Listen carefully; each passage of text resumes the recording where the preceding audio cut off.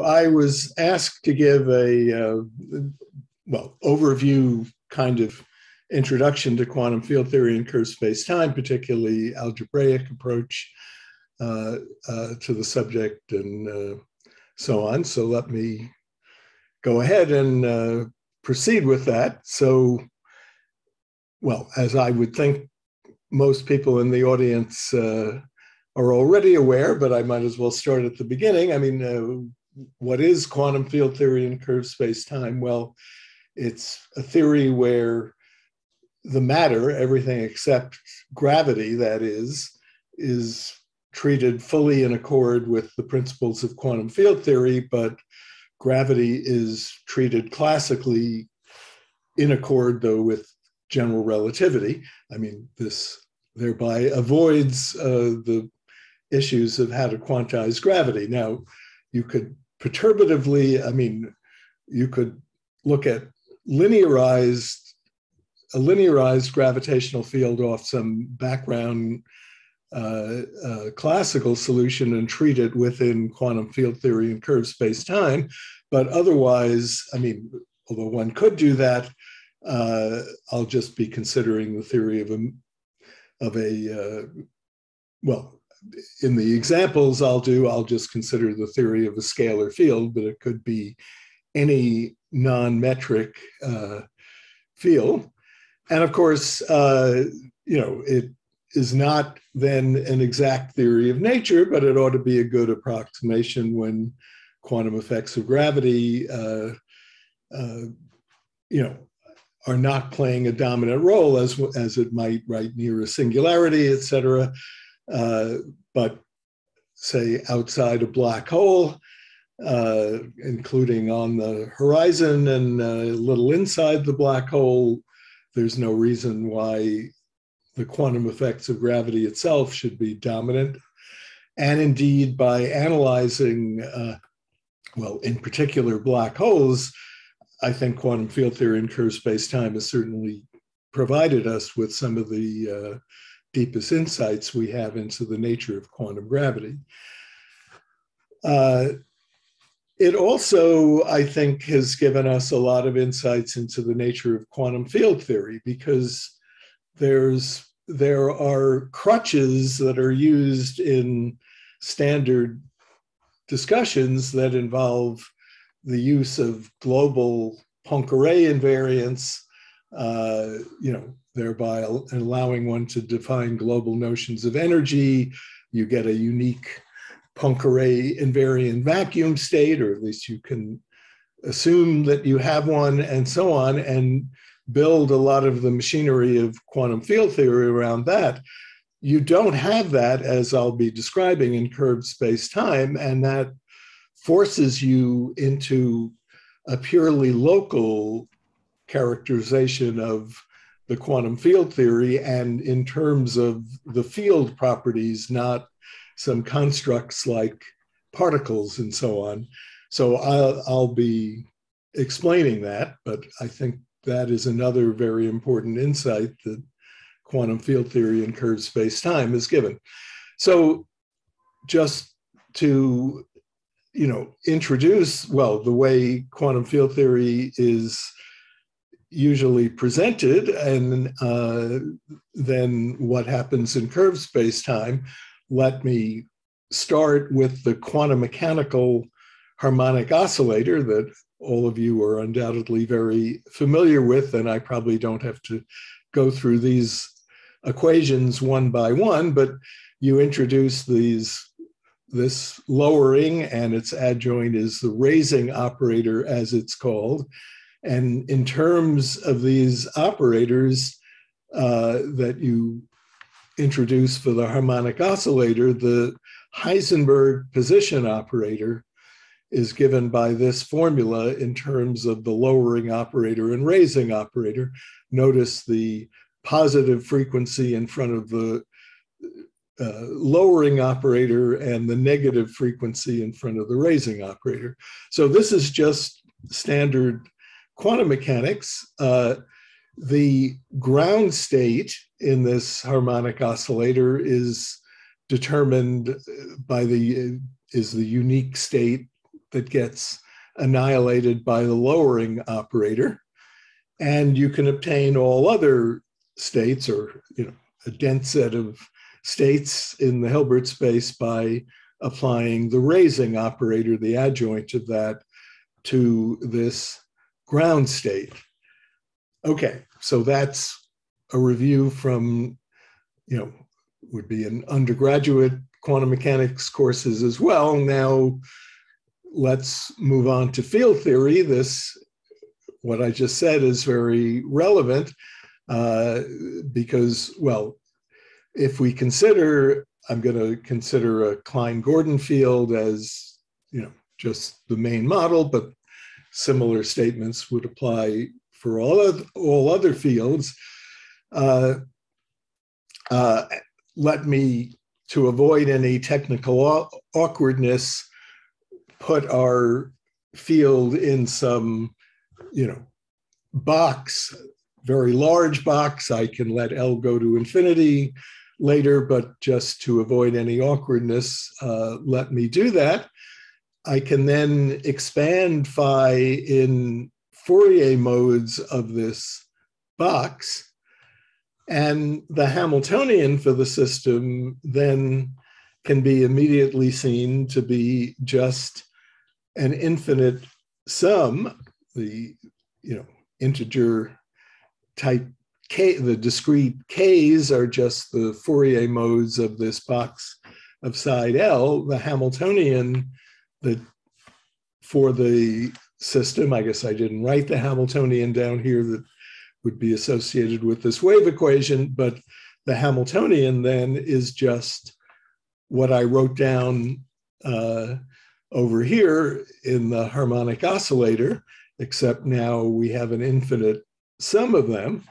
So a free Klein-Gordon field is just an infinite collection of harmonic oscillators, and we can apply the same quantization type procedures as we did there.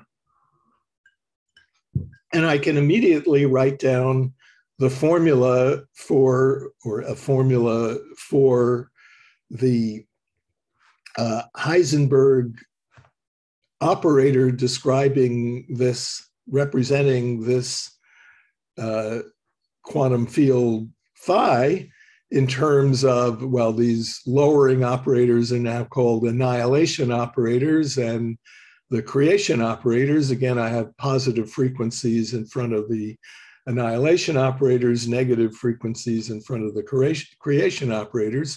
And this defines this quantum field, of course, in flat space-time, right? I'm in Minkowski space-time now. For that, I should have emphasized that. Now, there's one caveat on this. If you try to make sense of this formula as defining some sort of operator at a sharp time and position, that doesn't make sense. This sum just doesn't converge in any meaningful way. But if you smear, as it's called, the quantum field, you just try to define the average of the quantum field with some arbitrary test function f, averaged over a space-time region, weighted by some arbitrary test function f. This thing is completely well-defined, and well, that gives you, in a natural way, a quantum theory of the Klein-Gordon field. Now, the states are just, in this construction, are just, the same thing as we had for a harmonic oscillator, although the single harmonic oscillator, except now we have an infinite number of them. But if I look at the joint ground state of all of these oscillators in quantum field theory, that's referred to as the vacuum state. Here, again, I emphasize, we're in flat space-time. If I apply n creation operators to this vacuum state, that has the interpretation of a state where a total of n particles, as they're called, are present. So these excited states of the harmonic oscillator are referred to as particle excitations of, well, the ground state is now called the vacuum state. I've been discussing a free field, but if we have an interacting field, the state may behave like the state of a free field at early and late times. And again, then you can characterize the states in terms of, at early times, ingoing particles, and at late times, outgoing particles. And the S matrix then, which relates those two descriptions of the states, has a lot of the interesting dynamical interaction information about the interacting theory. So this particle interpretation is, has been remarkably successful to the extent that you might get the impression, and you certainly would be encouraged to get the impression reading most quantum field theory texts, that quantum field theory is really a theory of particles, and these asymptotic particle states are all really what counts, and you should only be talking about particles. But that's very much not the case. So when we get to curved space-time, we won't be able to do that. Before I get to curved space-time, I want to emphasize that the notion or the presence of a time translation symmetry was very important in all this. Well, I used a spatial translation symmetry to break this into Fourier modes. That's not as important. I don't really need to have any spatial symmetries to do this sort of thing, but I do very much need a time translation symmetry to define these annihilation and creation operators and to define what I mean by this ground state. So that's a comment I want to make right away.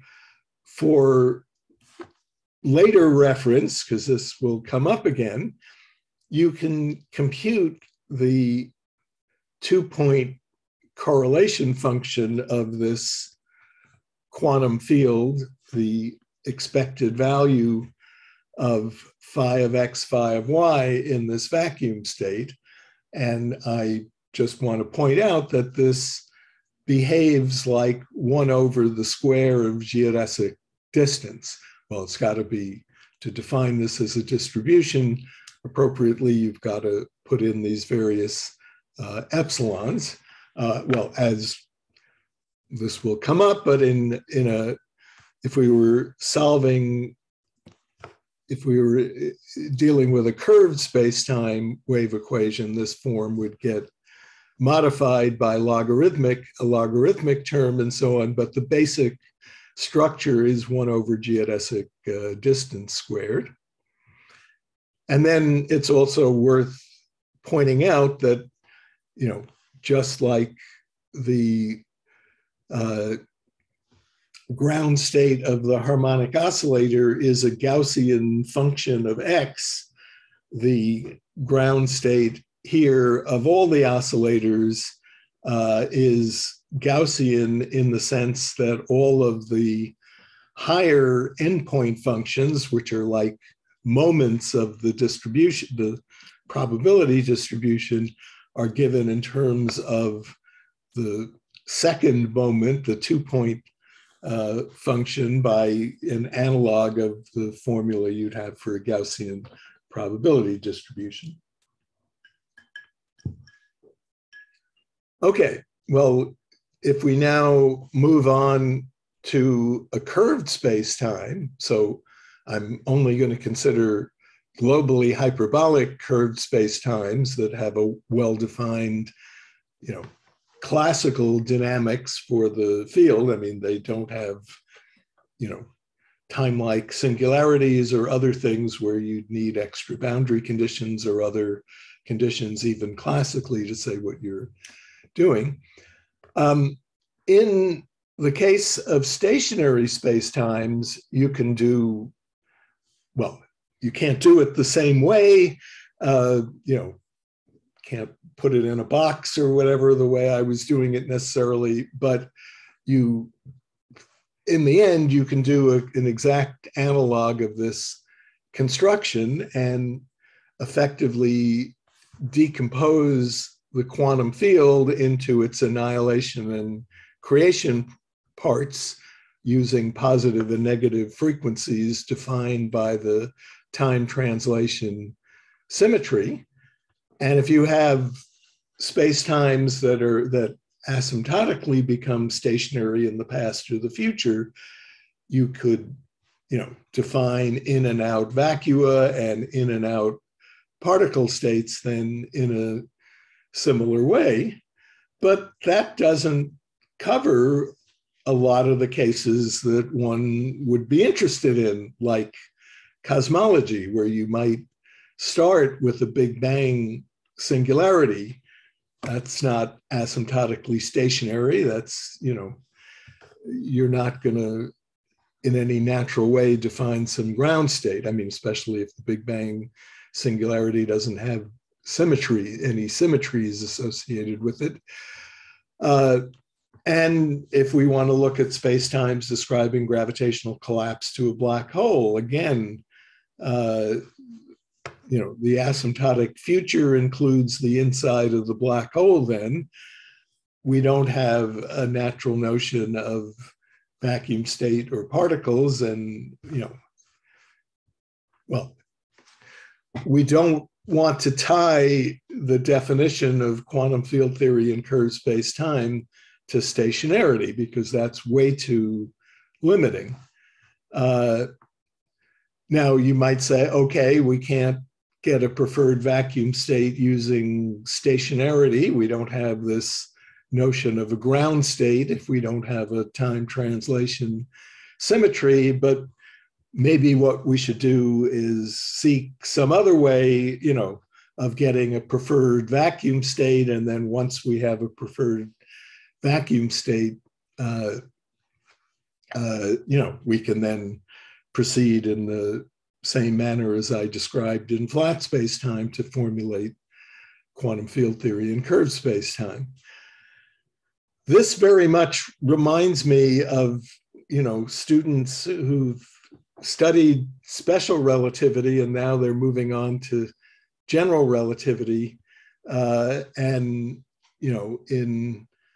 special relativity, we formulate things usually using this preferred notion of global inertial coordinates.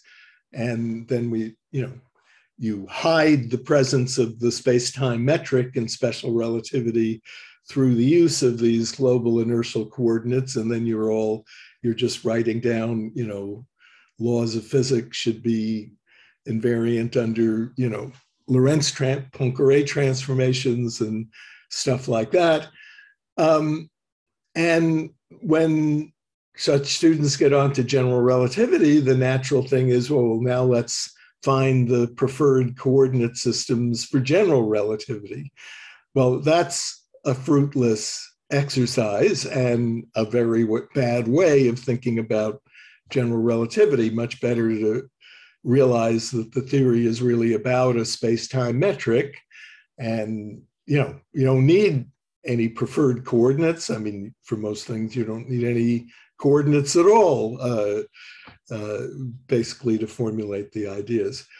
So similarly, quantum field theory in curved space-time, the game should not be find a preferred vacuum state and a preferred notion of particles, but rather recognize that quantum field theory, one of the few non-misnomers in physics, is a very good name for the subject. It's the theory of quantum fields. It's not a theory of particles. Particles are just introduced as a construct.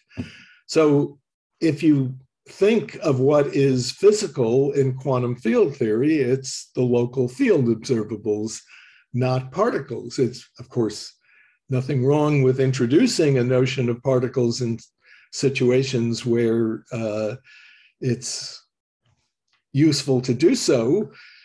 Just as in general relativity, there's nothing wrong with introducing a nice coordinate system that's adapted to the symmetries of the space-time and working in those coordinates, but you shouldn't think of the theory as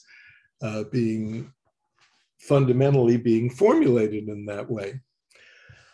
But now, if we give up on a choice of a preferred choice of vacuum state, or we can choose any, or we don't have to choose any at all, it's not difficult to see that there are zillions, and zillions is an underestimate, of different Hilbert space constructions that you could give for quantum field theory.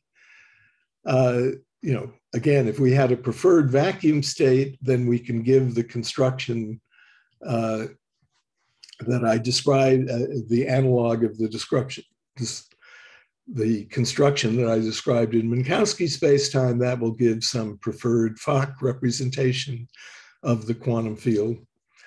But if we're giving up on there being a preferred vacuum state, well, then we have all these unitarily inequivalent choices of Hilbert space constructions.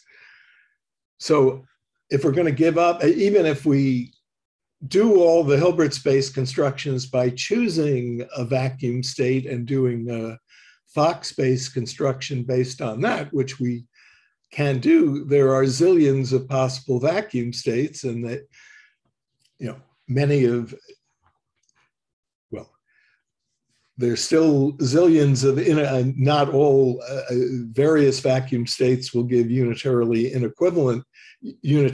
equivalent constructions, but most won't. So there are zillions of different constructions. So how do we, if we're going to give up on this as the first step, how do we formulate quantum field theory in curved space-time?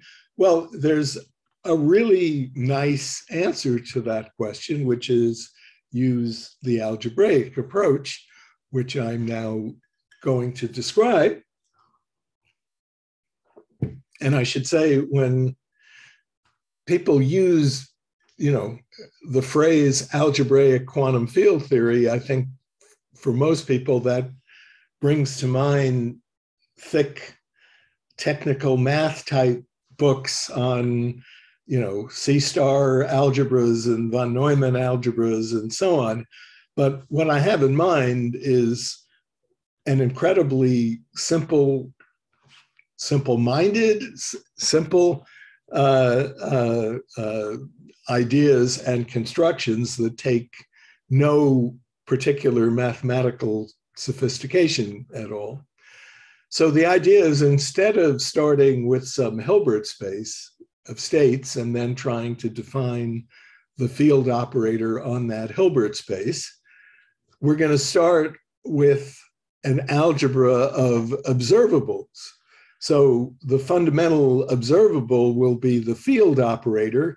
As I've already indicated, to do this properly, we have to smear it with a test function. So we have an object of this sort for every possible test function. And now I'm going to generate, well, the free star algebra associated with this symbol. Well, and I'm going to include a unit element. So by the free star algebra, I mean just write down any finite sum of finite products of this guy and its star. These are all just symbols. So here's a typical element, but you could add 15 more of these guys, and products up to 98 of these, or 1,270 of them, or whatever. But it's a finite number of products of smeared field operators and their stars, and a finite linear combination of these things. So that's a completely well-defined algebra. I mean, it has a completely well-defined vector space structure and a completely well-defined rule for taking products, right? Again, the identity element is another element of this, so we can add in multiples of the identity if we want to any of these expressions. So this free star algebra is, almost a silly thing to construct, but it's actually just what we want if we impose the relations that this object should satisfy. So there are a couple of trivial relations. One, that this object should be linear in F. If I take the sum of two F's, I get the sum of the phi of F1 plus the phi of F2. So I'm going to impose these relations, by the way, just by saying that two expressions of this sort are considered to be the same if I can manipulate one into the other using any or all of these relations. So first one is linearity of phi and F. The second one, because this is supposed to be a real Klein-Gordon scalar field, the star is supposed to it's supposed to adjoint and the field and complex conjugate the test function, but the adjoint of phi is going to be the same as phi in this case. So this is the reality condition.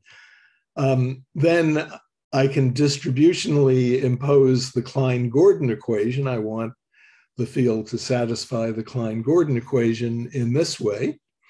And finally, this is just the canonical space-time version of the canonical commutation relations for phi. This capital delta is the advanced minus retarded Green's function, now smeared in with the F and G that appear here. So the star algebra that describes this Klein-Gordon quantum field is just going to be this free star algebra factored by these relations. So again, the observables, it should be noted then, are just these correlation functions or linear combinations of these correlation functions. So it's sort of putting the emphasis on the correlation functions. Well, they're not correlation functions yet, they're correlation algebra elements, but they will become correlation functions when I tell you what states are. And there's just a remarkably simple notion of a state. So now again, I haven't introduced a Hilbert space. I'm avoiding that because I don't have a preferred Hilbert space to try to introduce. But I can nevertheless give the following unbelievably simple definition, simple looking definition of states, namely a state is just a mapping from these algebra elements into complex numbers that satisfies this positivity relation.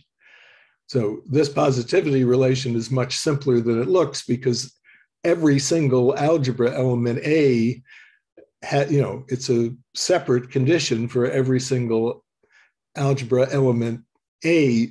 Since it's a nonlinear condition, you can't just check it for a basis or something. You have to check it for all the algebra elements. So this isn't so trivial to check, but that's all that a state is.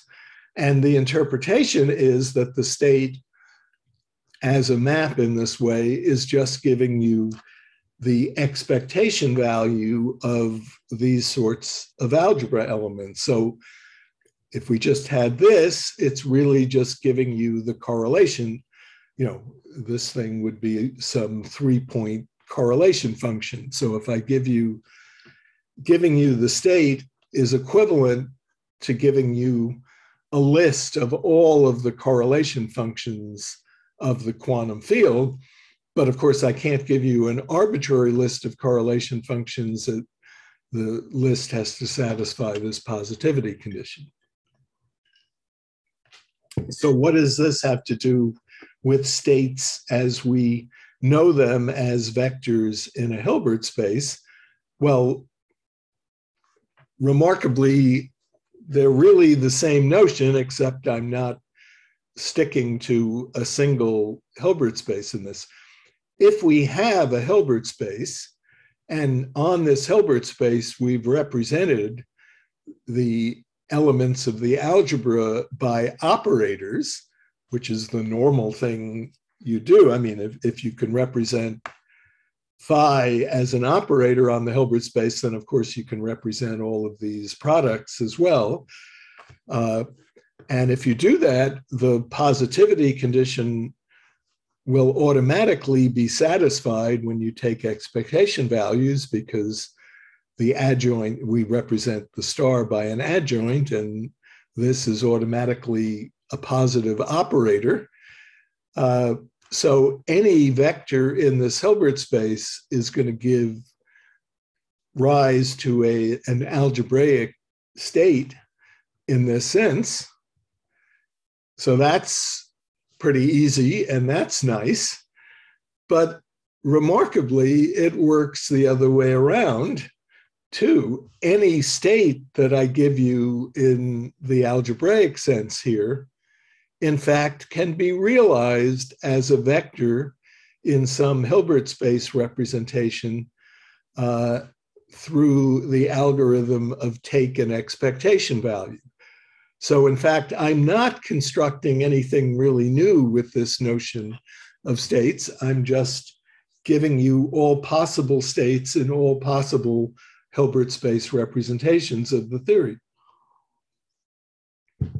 And the proof that it goes the other way, I mean, this is easy to see. The proof that given a state in this way, you can construct a Hilbert space representation of the theory so that your state is realized as a vector in the Hilbert space, is actually incredibly simple and is only depends on this star algebra structure. Basically, the algebra, so to get a Hilbert space, you need a vector space, then you need an inner product on the vector space, and it has to be complete, and then we need a representation of A. Well, A itself is a vector space.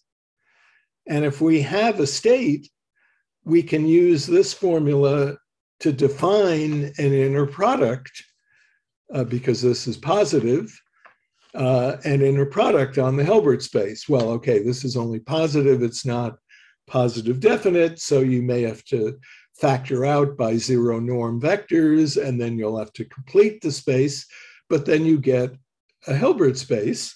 And the Hilbert space, because it was made out of the algebra A, has a natural action of A on it. So we get a Hilbert space representation of A. And then if you look at the vector corresponding to the identity element of A, that gives you this relation.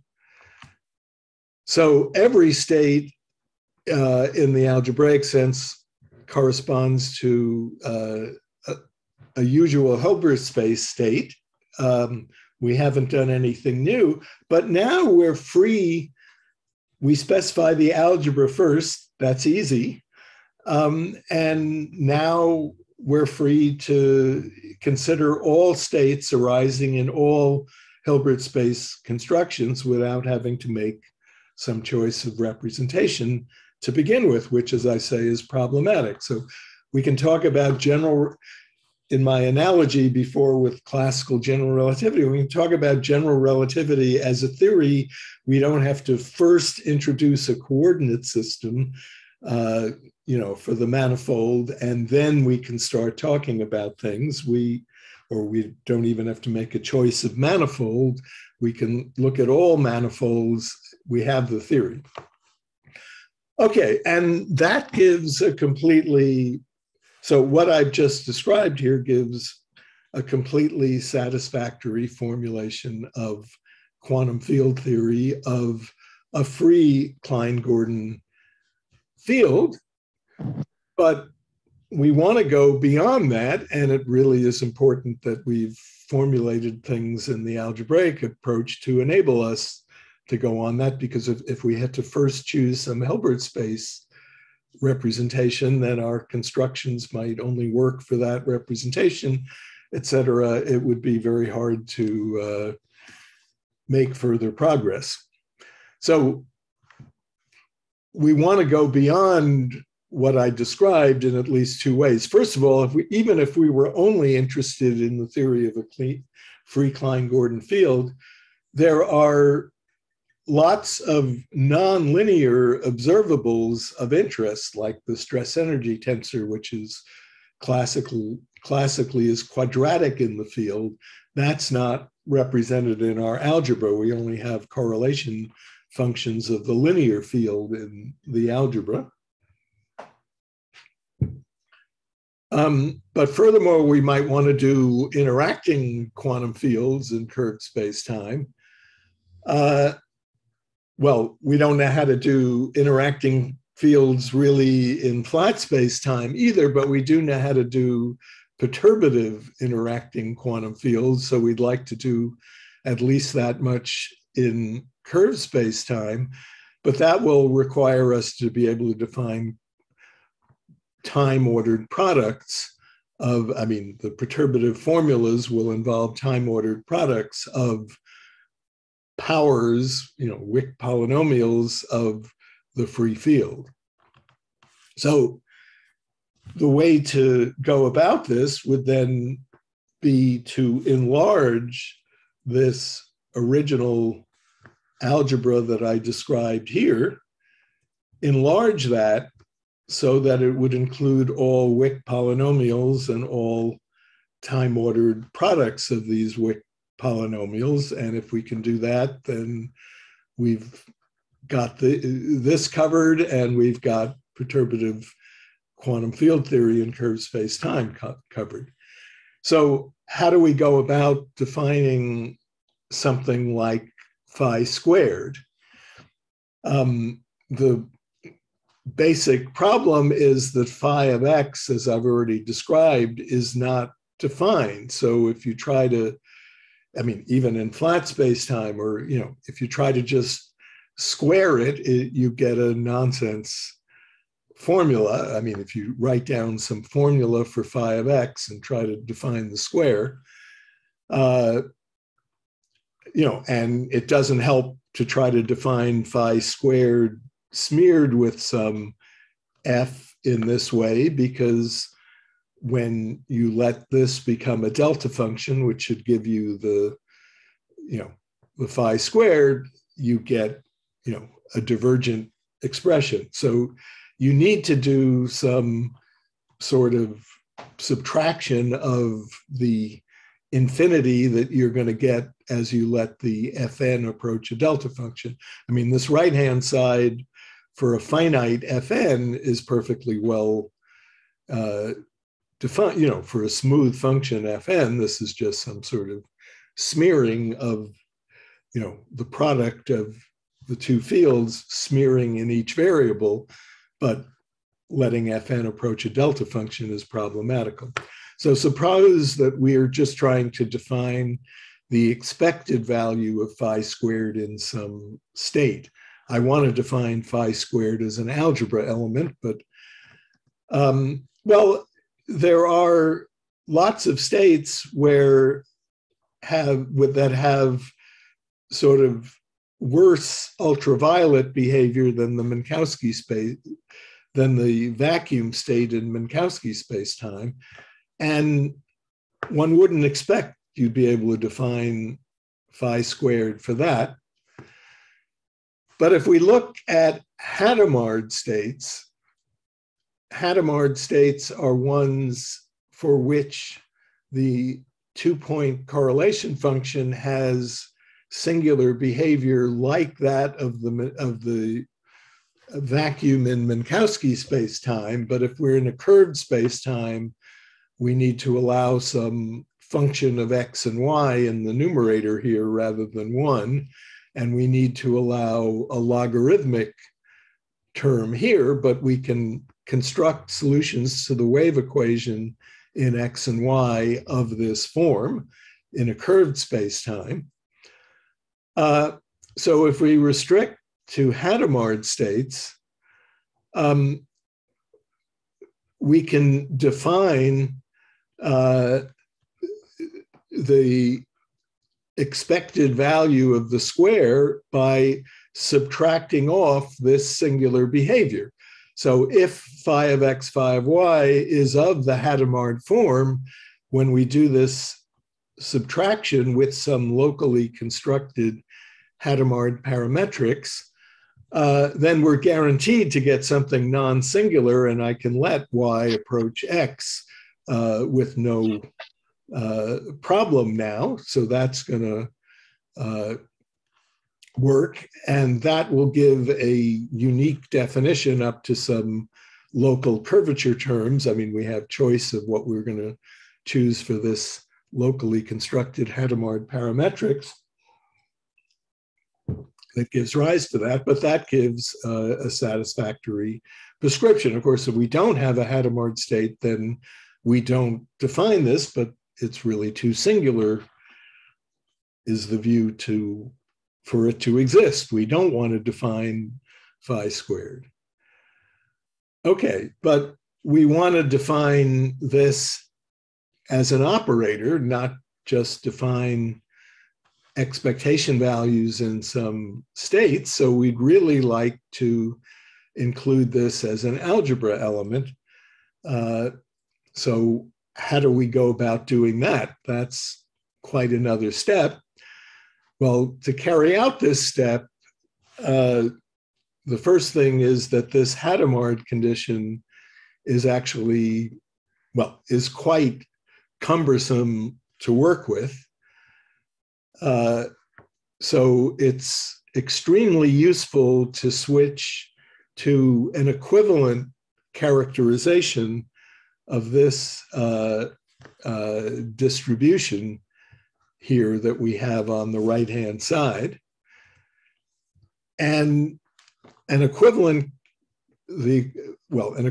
characterization was given, well, by now nearly 30 years ago by Radzikowski in terms of the wavefront set properties of this distribution. So I'm not going to sidetrack into the definition of the wavefront set, what the wavefront set is, but the idea is that if you take Fourier transforms and look at the behavior of the Fourier transform distribution at large k, so you pick a direction in Fourier space, which I'm calling k, and you go off to infinity, the failure of that distribution to decay rapidly in k space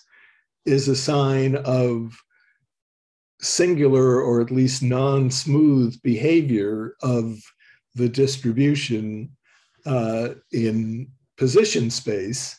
So you can characterize, this is all I want to communicate, the wavefront set describes the points and directions in k space at which you don't have this rapid fall off, and it thereby characterizes in a quite refined way the singular behavior of this distribution. So if I tell you the wavefront set, I'm kind of characterizing the points and the directions in which this distribution is singular. The wavefront set for a Hadamard type distribution, well, is given by this. It includes only null geodesics. We have 2 points, so we have 2 k's involved, and It's singular only when points x1 and x2 are connected by a null geodesic, and the null, well, these null vectors are tangent to that null geodesic, well, with one of them being minus the other in direction. So back 25 years ago or so, Brunetti, Fredenhagen, and Kohler realized that with this reformulated definition, one could get an enlarged algebra of observables, and I'll describe that briefly. So if we choose a Hadamard state, well, we don't want to choose a Hadamard state. You know, that's like getting a preferred vacuum. So this, we're going to have to get rid of this in the end, but in order to define the enlarged algebra, we can start by introducing a preferred Hadamard state, and we can define a normal ordered version of this endpoint product that appears in our algebra A that we're already starting with, where we subtract off the vacuum expectation value of phi of x, phi of y, and products of them by the same formula that would be used to define normal ordering with respect to the vacuum state in flat spacetime. So in particular, we define the normal ordered product of phi of x1, phi of x2 by its product minus the identity times the vacuum expectation value of phi of x, phi of y. So this, we can switch to these normal ordered products as basically a change of basis of A, right? We're not doing anything except introducing this new notation and using these guys rather than these guys to describe the A elements. But then the commutation relations are encoded,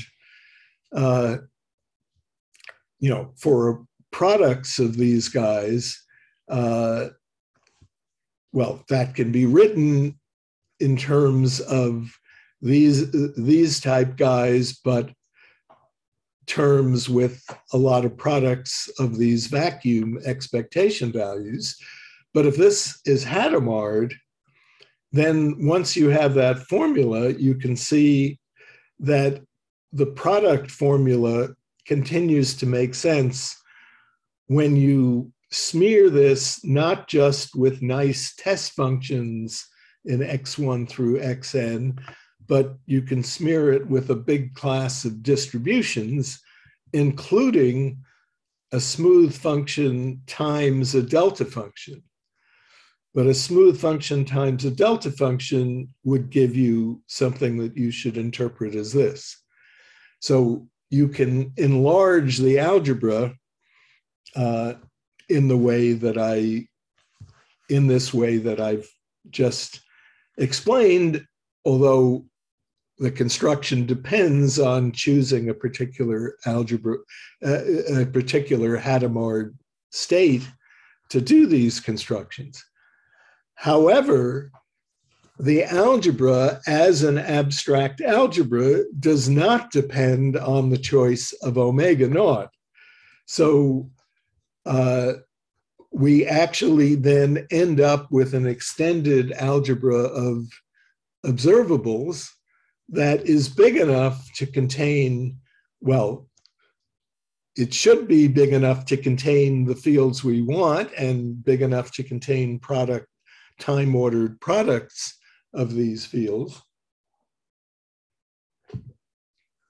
But we have to figure out still how to define these fields, because this thing, as I've written here, is an imposter for the nth power of the field. This does not give choosing a state. Well, you'd have to choose a different state in every space-time, because you don't have one state for different spacetimes. And that will give something that is not locally and covariantly defined. We want a definition of phi n that depends on the metric in a local and covariant way. But if you proceed and look for such a thing, then it's possible to show that indeed you can find objects that are kind of made out of, that are like these guys, but now they're defined locally and covariantly. Basically, instead of subtracting off the expected value in some vacuum state or some chosen state omega naught, we subtract off some locally constructed Hadamard parametrics. If you do that, that will define a phi n that depends on the metric in a local and covariant way. And you can show that the prescription you get is unique up to certain local curvature ambiguities. It's a lot more complicated to analyze time-ordered products that way, and I'm not going to go through that. I'm near the end of my time anyway. But again, you've got the algebra. The algebra is big enough to contain time-ordered products, so you just have to find the elements in there that you can legitimately call time-ordered products. And they do exist. Namely, there exist elements of the algebra that are local and covariant and satisfy what's actually, in this case, a rather long list of additional properties that time-ordered products should satisfy. And the prescription is, again, unique up to what you would naively expect as renormalization ambiguities. I mean, you have ambiguities in the definition of the Wick powers themselves, like I've indicated here, and you have additional, contact terms that arise for the time-ordered products, but they're just like the ones that you get in Minkowski spacetime, with additional local curvature ambiguities.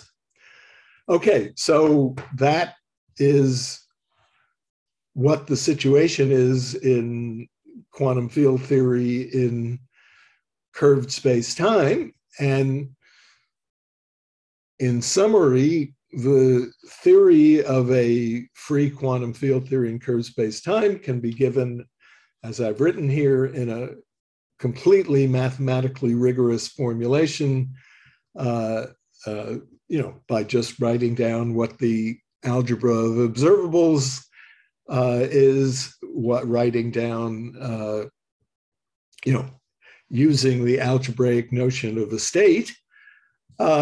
And over the last 25 years, we've learned how to extend that algebra to include the nonlinear field observables. Those are not unique, but they have well-specified local curvature ambiguities. And we can do perturbative quantum field, interacting quantum field theory in curved spacetime, as well as in Minkowski spacetime. Again, there are additional local curvature ambiguities in the renormalization that you wouldn't encounter in Minkowski spacetime, but as a matter of principle, it's still the same. I mean, it's not worse, other than having, more counter terms as the terminology goes. Of course, it would be nice to define interacting quantum field theory in curved spacetime in a non-perturbative way. I'll just comment that, ideas have been explored, particularly by Stefan Hollins, and work on this is ongoing, of using the operator product expansions that I have not talked about here, but there are for interacting quantum fields, well, perturbatively for interacting quantum fields, there are, I'm just looking for the right thing to point to, short distance singular behavior in the products of fields that is analogous to what I've written here. Here we'd have an identity operator coming in. If I got rid of these, well, I'd have the identity operator coming in as to how this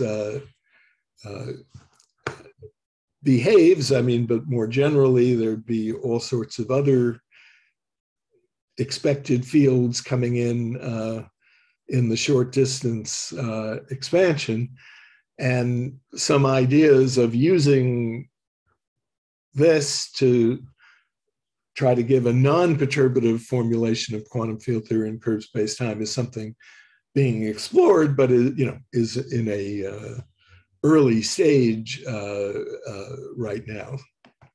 Okay, so that's what I wanted to tell you. Thank you very much for this wonderful talk. We have some time for questions, so please raise your hands or type them in the chat.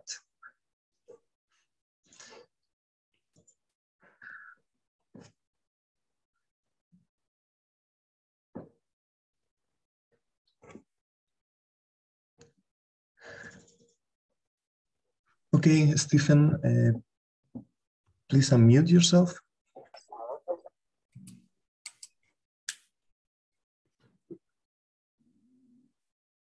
We cannot hear you.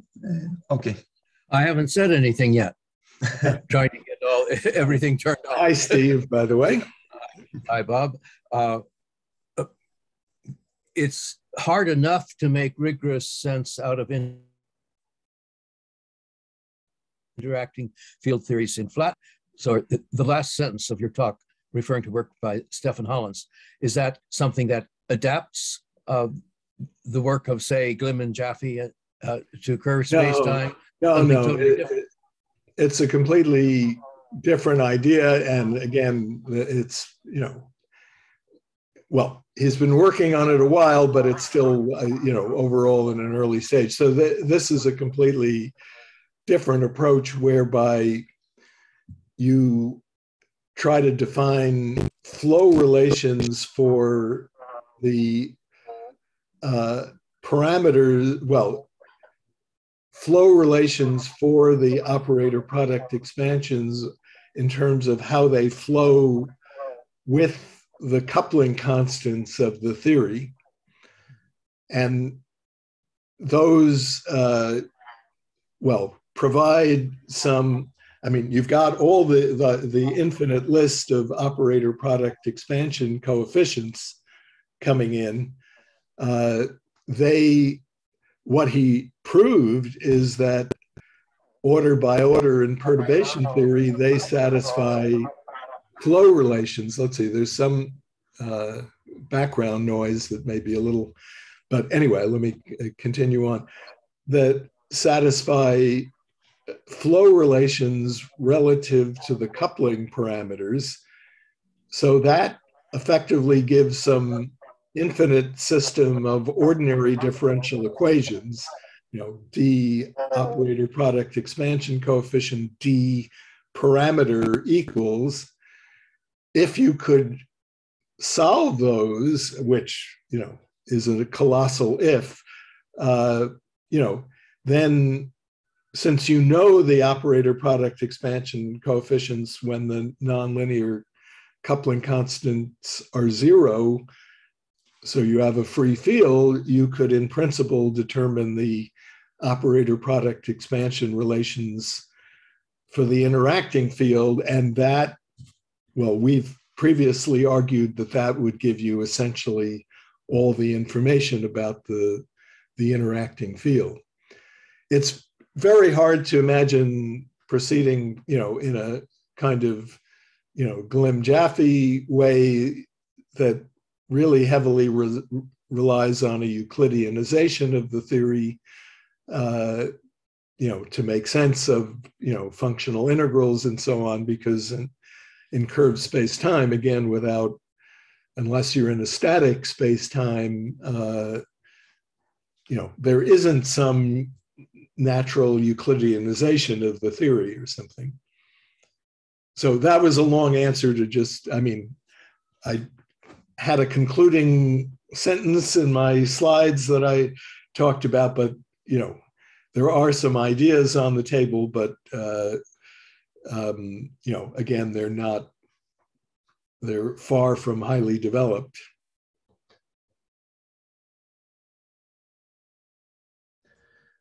We have some questions in the chat. Akim is asking for some references, recent reviews, books that you like to recommend on the topic. Yeah, there's a review article published in Physics Reports, posted on the archive. It's probably from about 5 years ago by Stefan Hollins and me. That my lecture notebook only deals with the free quantum fields, all the developments of the last, the book is 30 years old or 28 years old or so.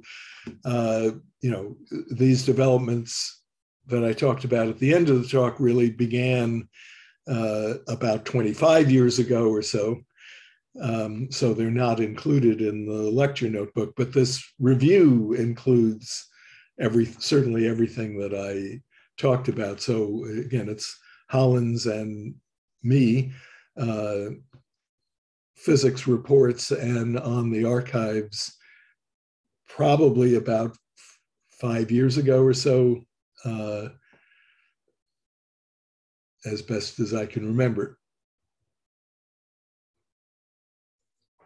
We have another question by Bruno. People physically motivate the introduction of quantum fields by using particles a la Weinberg.